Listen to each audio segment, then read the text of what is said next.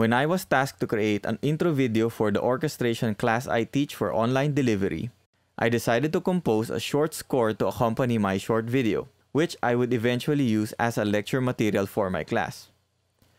This is the first time I would write for full orchestra on Dorico since switching from another notation program back in April. This would also be the first time I experienced scoring a film totally inside a notation software.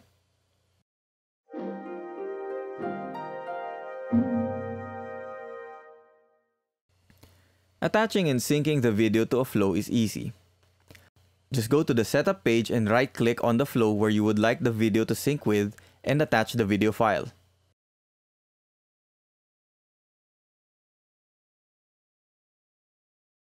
The video properties menu then pops up.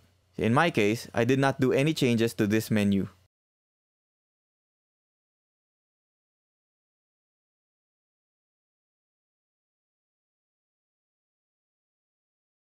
For live score recordings, timecode markers can easily be placed.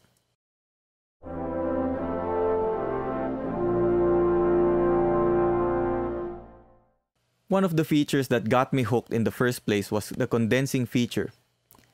Since this is the first time I would use Dorico to write for full orchestra, I just had to try and condense the score. After the file is condensed, you can see here that Dorico adds the appropriate markings such as the first player marking or the A2 markings for multiple instrument staves.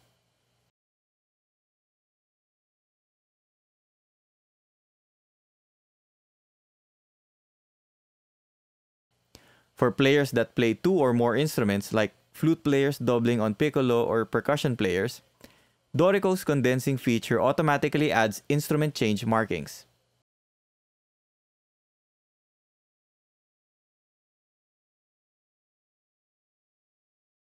In my case, flute and piccolo have separate staves to begin with. But when player 2 switches from piccolo to flute 2, Dorico condenses the two flutes into one staff until player 2 goes back to piccolo again.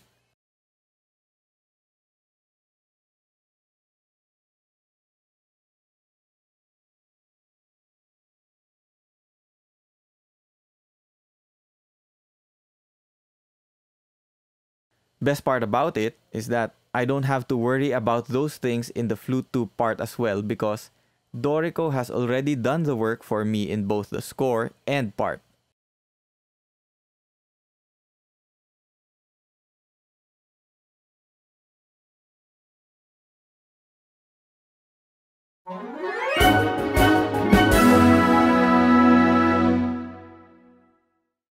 Here's the playback of the score using Noteperformer 3 as my virtual instrument.